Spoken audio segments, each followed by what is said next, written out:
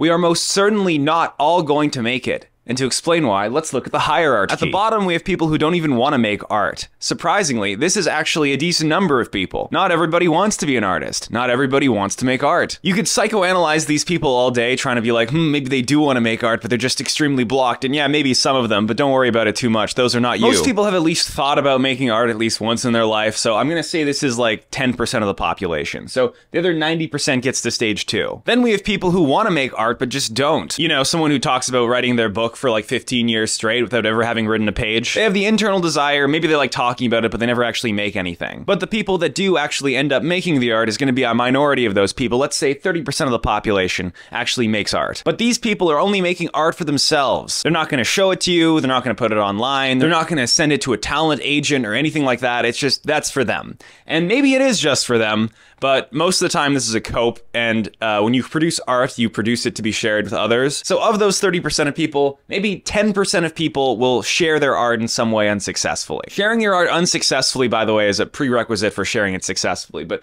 let's say 10% of the population manages to actually get their art out in some way. Maybe they sent you the manuscript for the book, maybe they sent you a link to their YouTube channel with 5 subscribers. Their art is out there, it's viewable, it's competing in the hierarchy of ideas and art, it's just not succeeding. The step up from that is when you successfully but unsustainably share your art. That means you get a one-hit wonder, you get a viral video, the casting agent calls you back, you start performing for money at local gigs. You're successful in that you're much better than a lot of people who put their art out there, but it's unsustainable in some way. Either you're not making enough money to live off of it or to get the motivation to keep doing it. You're producing stuff that's very successful, but you're not internally motivated to make, so you're gonna burn out and go back down to stage 1. Or people just aren't interested in what you have to say or do as an artist beyond the one-hit wonder you had. It's successful for a time, but it's ultimately unsustainable. That's maybe 1% of the population gets here. You may have even had a viral video or TikTok. Maybe you were performing in a band or a musical for a while, but you weren't making enough money or you weren't motivated enough to keep doing it. If any of that applies to you, you're in the top 1%, congratulations. This is the last stage, sustainably and successfully sharing your art. You are making money, you are financially successful with your endeavor, but you're also doing it in a way where you can continue doing it for years to come. You have connections in the industry that you're in. You feel internally good about what you're doing, so you can keep doing it. Basically, you found a market for what you're creating. This is your end goal if you want to do art as a trade, and it's maybe like 0.001% of the population. And if that doesn't sound specific and niche enough,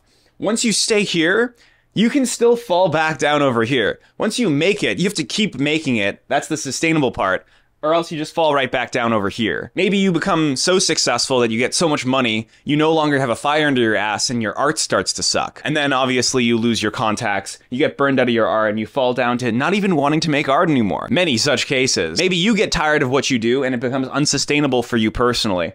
Or maybe other people get tired of you and it doesn't become successful anymore. At every rung in this ladder, there's going to be trials, tribulations, internal battles, external battles. Every stage along this line is going to make you hate your life and want to quit. And even if you get to the top, you can still fall right back down and all your work was for nothing. So no, we are almost certainly not all going to make it. In fact, the vast majority of us will not. But if you're watching this channel, you're probably insane like me and will climb despite the odds anyway, so have fun.